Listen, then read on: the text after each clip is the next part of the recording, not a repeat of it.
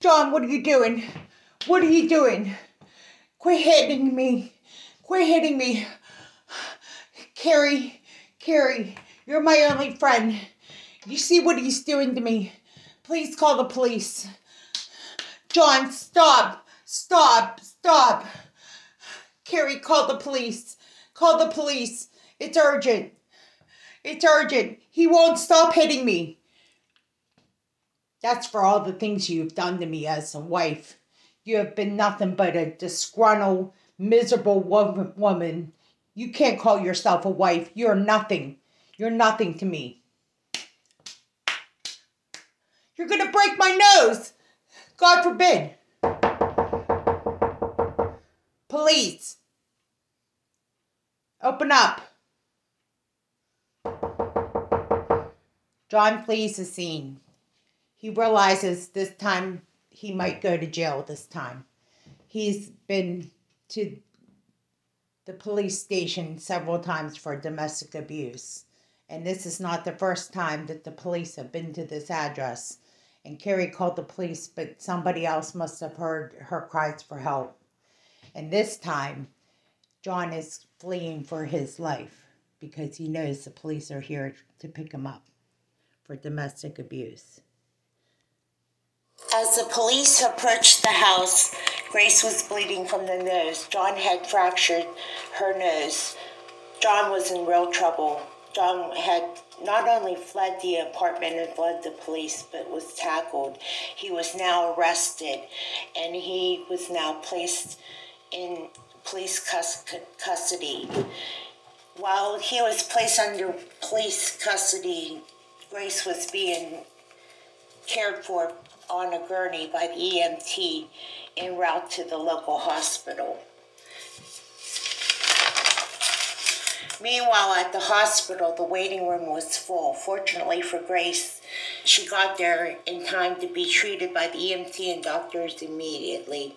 Grace was at the shelter where advocates were there to safely help relocate her. Grace was fortunate to have assistance, to have moved all her belongings immediately while John was in jail. Judge Quinn was the judge presiding over her case at night court.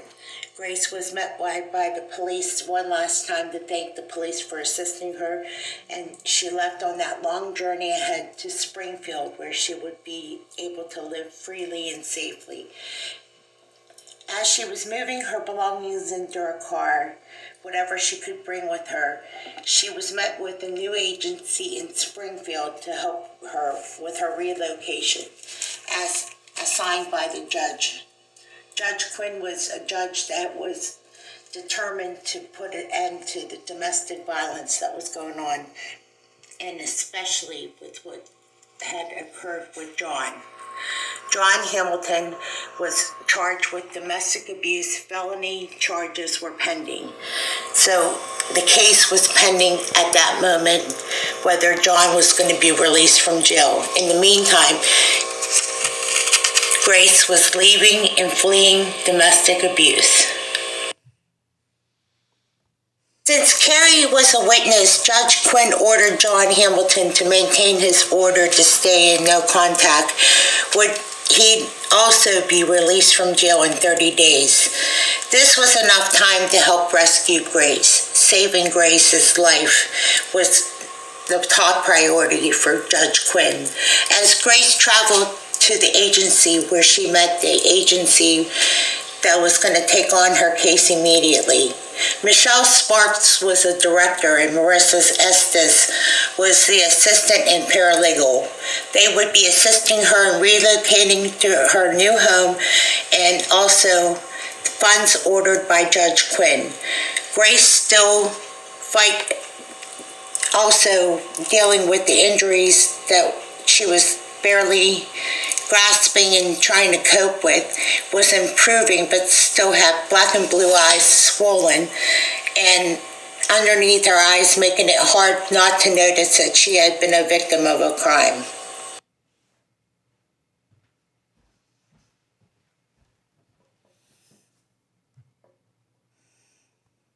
Upon meeting everybody at the agency, including the director, the assistant, including Kelly, another assistant, they all had discussed the matters of the case. They also networked with a landlord whose name was going to be revealed as they were going to meet the prospective landlord in this matter of moving into the house.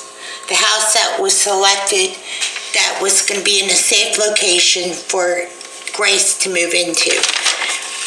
Joe Metzger was a well-known, very helpful donor who helped women in crisis. And because she was in crisis, this man was the perfect person for the situation that she needed.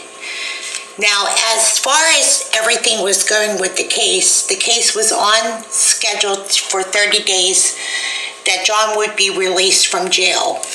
The felony charges were pending for domestic abuse. And as they were preparing for the case, they said that they had enough time to prepare for the case while en route to meeting the landlord, Joe Metzger. They were discussing how they were going to go about preparing for the case. As this tall man was at the gas station, Grace was pumping gas. And because of the visible injuries on Grace's face, he must have felt some kind of sorrow for her. He decided to pump gas into her car while she had her back turned. He introduced himself and he said, "Hello, my name is Michael. You must be new here to Springfield." Grace said, "Yes, I am," and left. While Grace was going to pay for the gas at the gas station with cash, Michael, the man, paid for it with his charge card. Grace said, "Hello, what are you doing?" Looking puzzled. "Michael is your name, right?" He said, "Yes." He says, "Did you pay Michelle? I'm sorry. Did you pay for my gas?" He said, "Yes, why, I did." Grace said and looked at him, "But why? You didn't have to do that." Michael said, "Consider that my way of introducing myself to you, and welcome to Springfield. Here's my business card. Call me for lunch. I got to go back to work. It was nice to meet you, Grace. I hope to talk to you soon." Grace was stunned. That's the first time she had an interaction with a man other than John Hamilton. Then she looked at his business card and it said he is the CEO of a local car rental service company called Smithton Rentals. She was impressed. She got into the car and met Joe Metzger, the prospective landlord. The meeting was in 5 minutes, so she needed to get there quite quickly.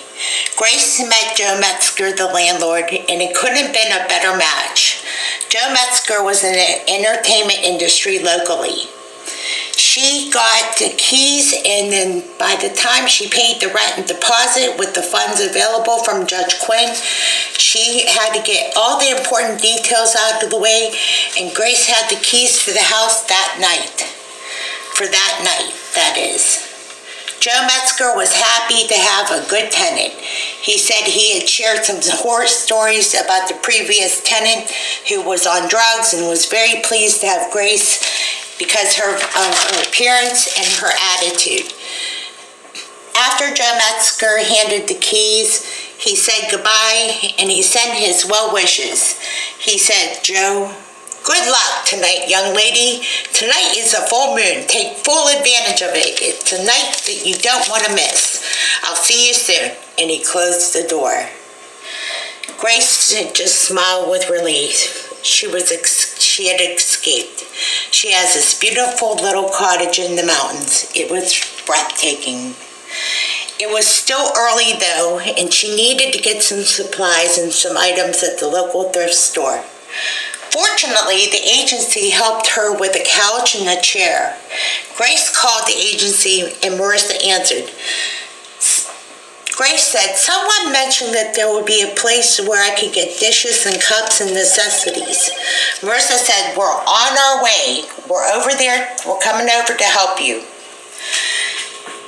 Meanwhile, Grace had no idea how she was going to be able to furnish the house. Within 15 minutes, a large box truck started pulling in, backing into her driveway. Beep, beep, beep, beep, beep, beep is all she could hear coming into the driveway. And all you could see is Marissa, the assistant, pops out of the front driver's seat, and she's driving the box truck. I told you we would be here to help you, said Marissa. Releases the back and opens up a stockpile of furniture, from silverware to blankets to everything you could need to supply a beautiful looking house. And tears started streaming down Gracie's eyes. Gracie just realized that Marissa had nothing but good things to say. It was this moment that Gracie said, I have no words. I am speechless. Marissa said, let's get unpacking. We have a house to decorate. Grace smiled. It was 7 p.m. and everything that Grace needed was made available, including a telescope to see the moon and stars. That was a gift by an anonymous donor. Grace said to ask Marissa, who sent such a wonderful gift like a telescope? Marissa said, I was told it was an anonymous donation. Grace said, wow, what a wonderful, beautiful way to gift me with such a wonderful gift. By that of who? She said, an anonymous donor. Grace said, how wonderful, recalling the conversation with her landlord, Joe Metzger. Hint, hint. Marissa said, well, it looks like we furnished just everything in time for a late dinner. Are you hungry? Grace said, yeah, well, sure I am. Marissa said, let's go to the local pizza pub down the street and let's go get some food there. Grace, being new to the area, said, okay, let's go. The pizza pub was a very busy place usually, but on a Thursday night, I guess it was kind of slow for this being not the weekend.